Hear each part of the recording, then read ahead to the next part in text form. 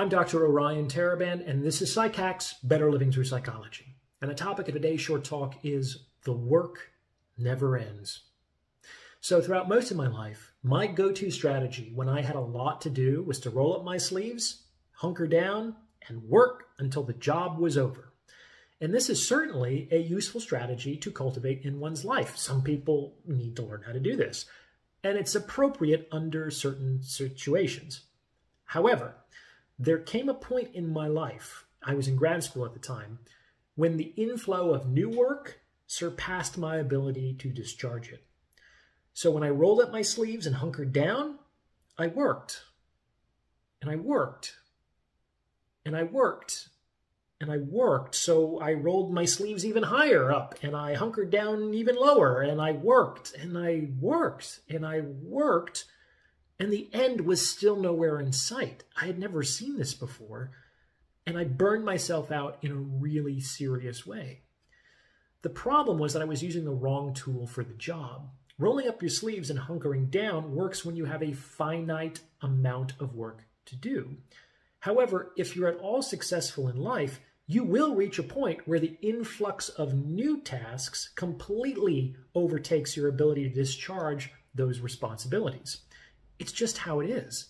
People respond to that point in different ways. Some will get help and delegate. Others will restrict the pipeline and distance themselves from the responsibility. My attitude is somewhat different. I've just sort of adopted the attitude that the work never ends. So my job is not to finish the work. My job is to work for the time that I've assigned to working, and to stop working when that time is finished. I stop when I'm done, not when the work is done, because the work is never done. My mental image of work is carrying a bucket of water. At the start of my day, I pick that bucket up, I carry it for a time, and at the end of my day, I put that bucket down. And tomorrow, I'll pick up that bucket and carry it a little further down the road. The day will not arrive when I get to pour out the water. So I'm not laboring under the illusion that one day the water will be delivered. In fact, that bucket will likely need to be carried long after I'm gone. When I can't pick up the bucket anymore, someone else will pick it up and carry it a bit further down the road. And when he can't pick up the bucket, someone else will take up the load, and so on. I'm a therapist.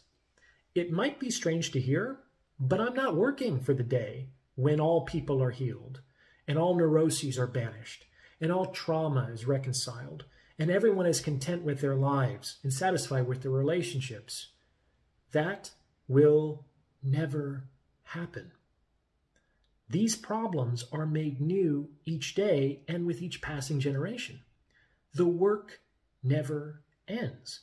So my job is not to arrive at the end of the work. That attitude just leads to burnout because it is practically impossible. My work is to work for a time, helping the people that I can until I put the bucket down. What do you think? Remember to like, comment, and subscribe for the algorithm. And if you'd like to schedule a consultation, you can reach me at psychackspodcast@gmail.com. Thanks for listening.